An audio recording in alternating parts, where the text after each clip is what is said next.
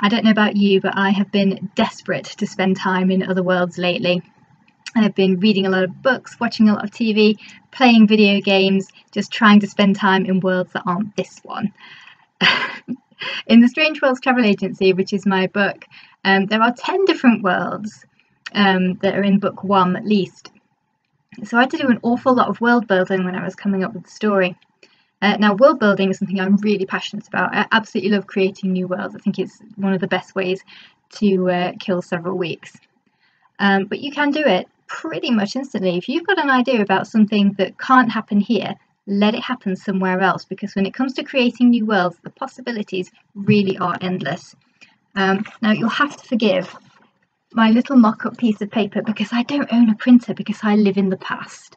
I usually do all my printing at the library. So I've had to write all this down by hand, so I hope everyone can read my handwriting.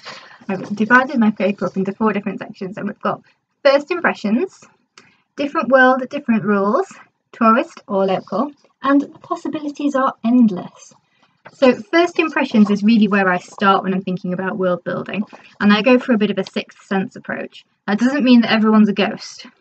That means that you could take your 5 senses, that your sight, taste, hearing, touch, smell, and also how you feel in your heart. That can be a very useful sense, particularly if your characters have gone somewhere that seems really safe and really nice, but they feel afraid.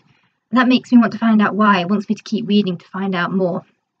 So when you're coming up with your world, think about the very first impressions that your reader or your characters are going to feel, because we should be able to get a real good sense of their senses.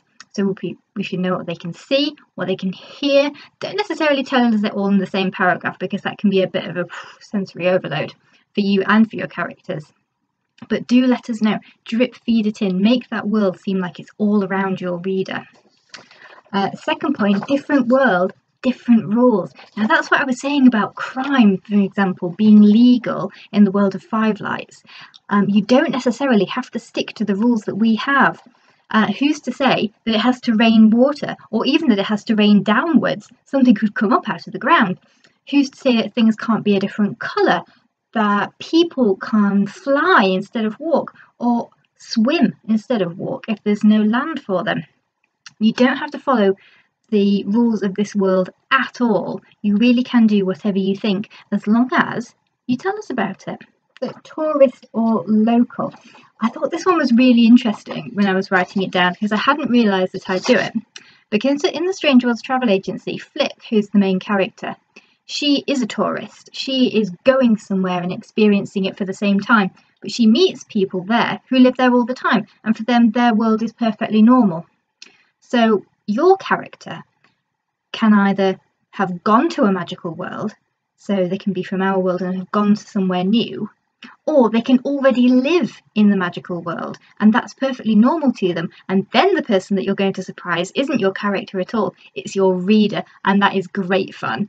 If you do something like that, I would love to hear about it. I think it's absolutely fantastic when readers get to be surprised, because you're the author, you're the writer, you're in charge. You get to decide who knows what and when. So you can either surprise your character or you can surprise your reader.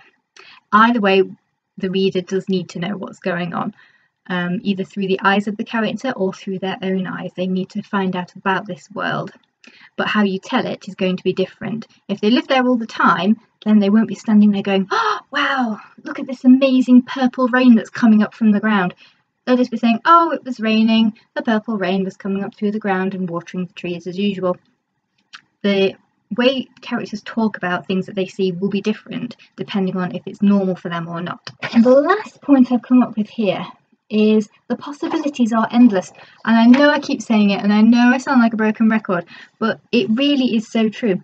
You don't have to copy anything that you've already read or already seen or already played.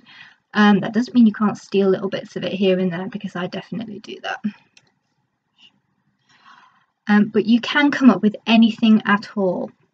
You can make bad things good, good things bad, impossible things happen, things that are normal never happen at all. It really is up to you guys.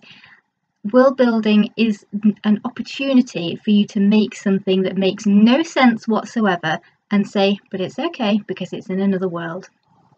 In the Strange Worlds travel agency, Flick and Jonathan go to 10 different worlds during the story. So I'm going to read you an extract from one of my favourite parts when they go to the city of Five Lights. And this is the first time Flick has been to this world, so this is a bit of a surprise for her. The city of Five Lights was seated in a sort of universal crease. If there was a map of all the known worlds and their links, the city of Five Lights would have been the centre spread. Due to its abundance of schisms, it was very much used to what other worlds might call the strange or unusual. The place was consistently dealing with magic and weirdness. Even the geography of the place rearranged itself now and again. So no one batted an eyelid when a pink suitcase appeared in the town square and two young people proceeded to climb out of it, pulling the case inside out somehow, before standing and brushing themselves off. Flick watched Jonathan yank the suitcase through and tried to get her bearings as the world bustled around them.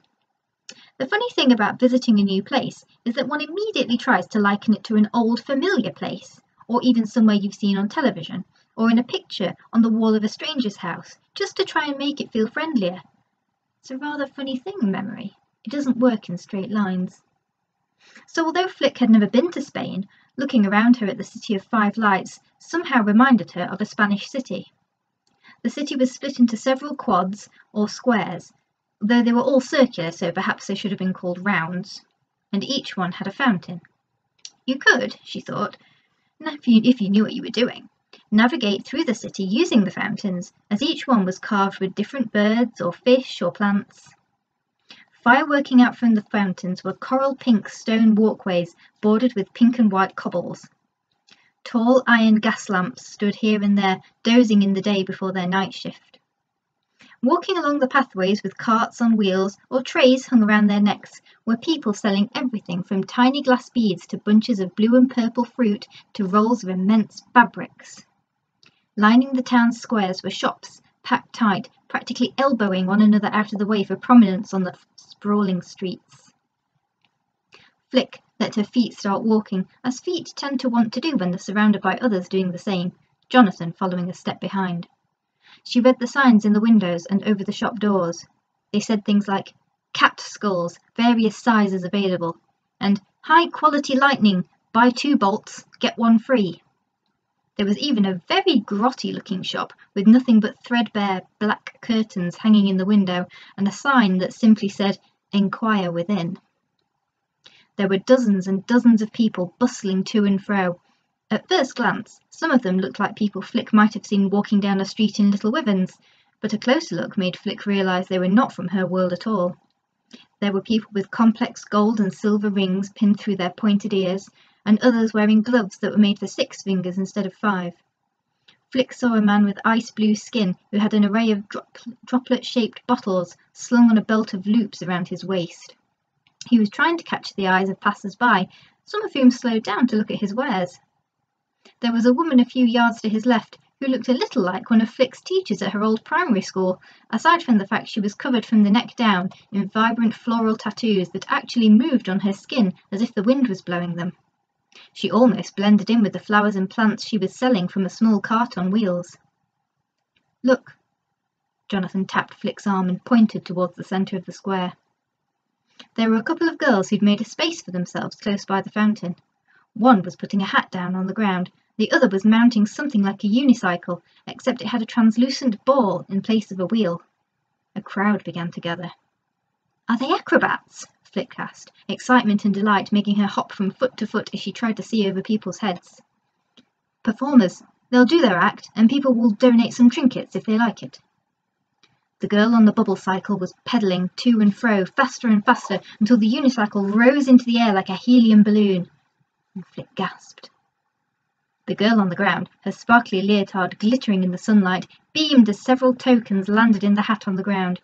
She did a backward somersault as if to say thanks. Above her, the girl on the bubble cycle spread her arms out to the sides and pedalled like mad to stay aloft. She reached down and took the hand of her partner, and it wasn't long before the two of them were on the cycle together, the first girl still pedalling, the other standing on her shoulders, both enjoying the applause. Thank you for watching my video about world building. Happy reading, very happy writing. Stay safe and take care. Bye bye.